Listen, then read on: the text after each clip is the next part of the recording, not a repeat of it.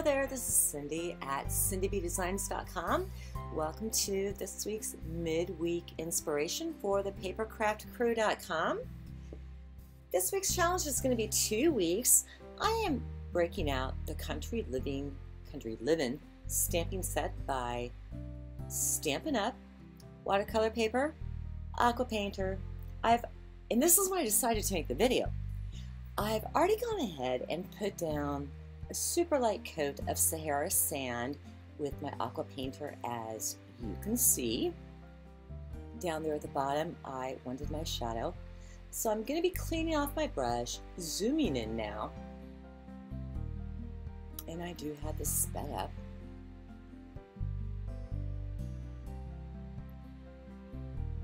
Now we're going to bring in crumb cake.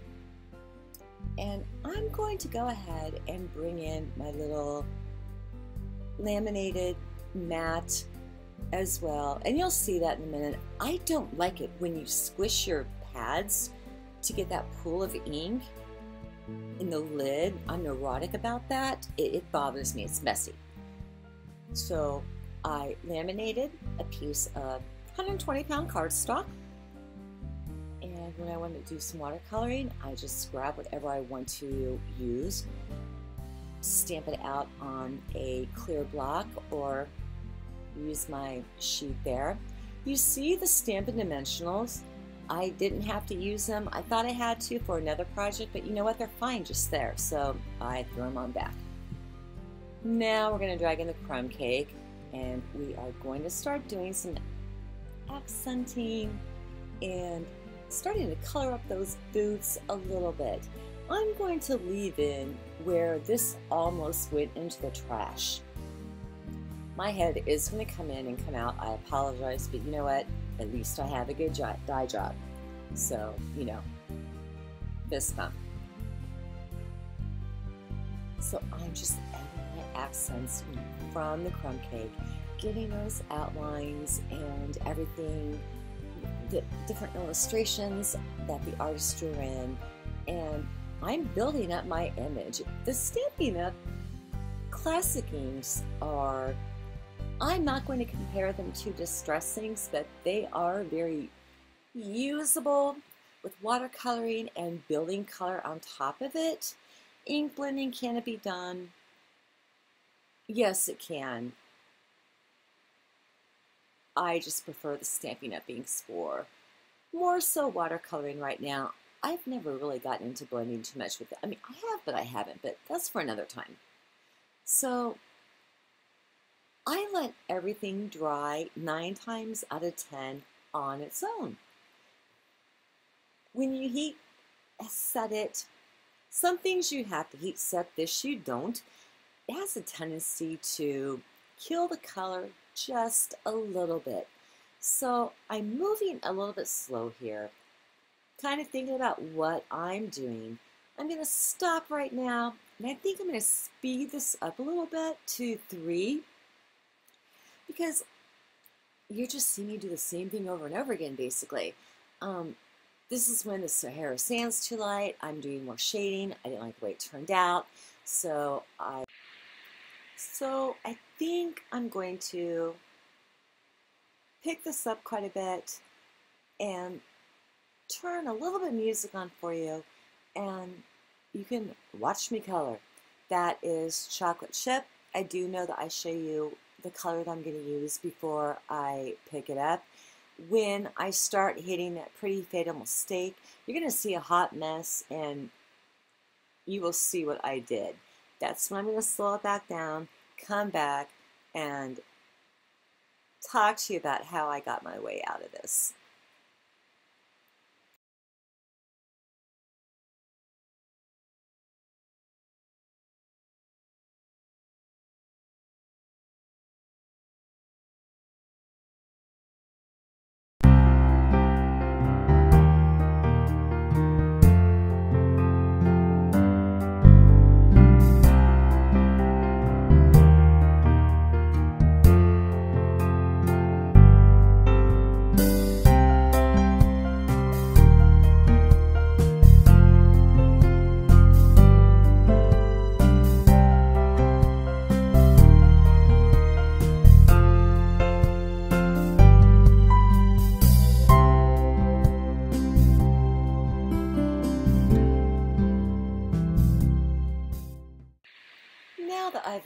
hard way over on the right boot.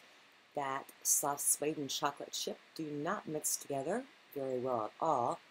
I'm watered it down, trying to clean it up. I think I'll take a break for a second. Debating. Still debating. Squirting out my brush. Trying to water it down, and it just keeps getting uglier. And I'm going to